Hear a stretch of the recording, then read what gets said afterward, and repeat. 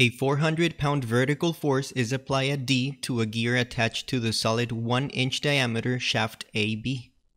What are the principal stresses and the maximum shearing stress at point H located as shown on the top of the shaft? This is the third example for the Mohr circle and principal stresses main video.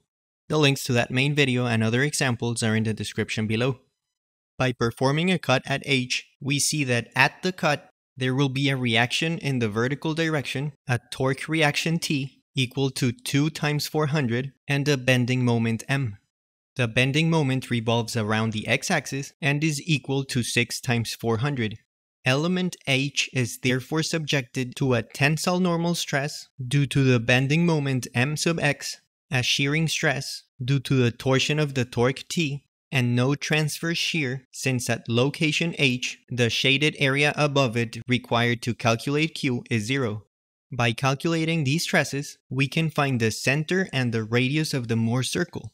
The center would be at 12.2, the max at the center plus a radius, and the min at the center minus a radius.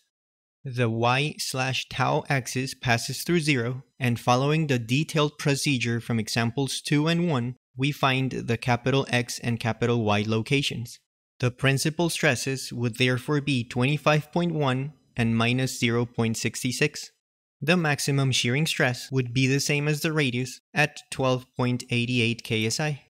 For the links to the other examples and the other main videos of the Mechanics of Materials course, don't forget to check the description of this video.